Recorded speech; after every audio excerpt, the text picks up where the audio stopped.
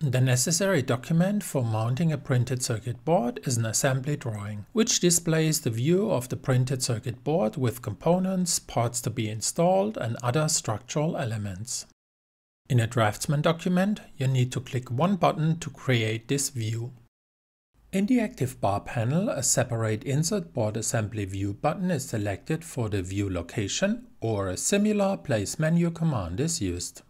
The view image is created according to the settings set in the preferences.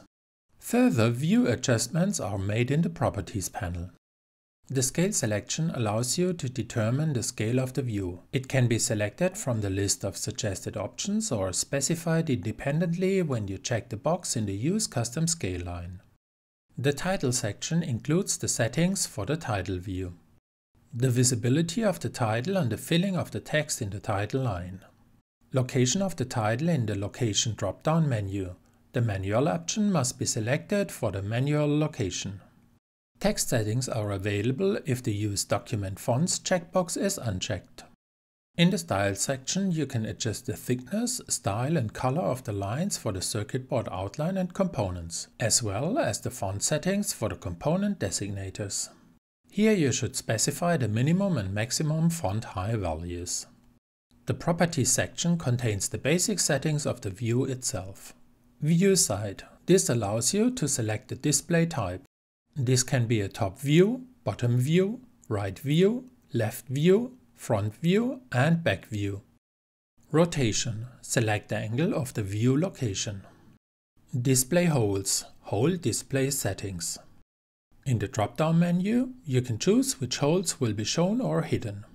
When you select minimum diameter only, the minimum diameter field specifies the minimum diameter to display. Any holes less than this value will be hidden. Variation. Select the printed circuit board option.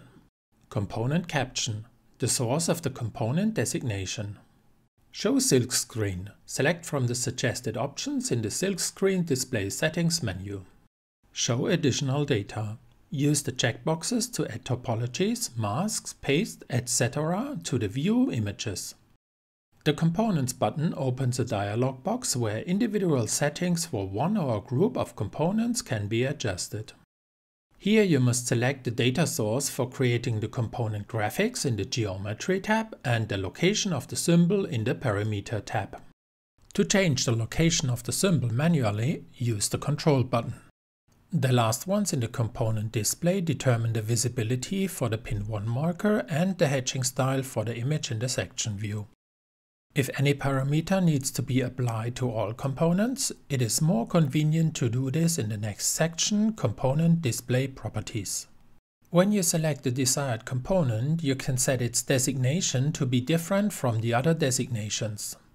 In the Layers tab, you can display paired layers of components and mechanical layers.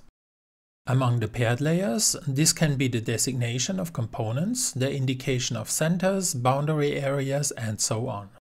Displaying mechanical layers in an assembly drawing allows you to place the necessary structural elements, such as screws, cables, fasteners, and so on. When working with different views, you can use the standard copy tools. All the settings you have set will still be saved.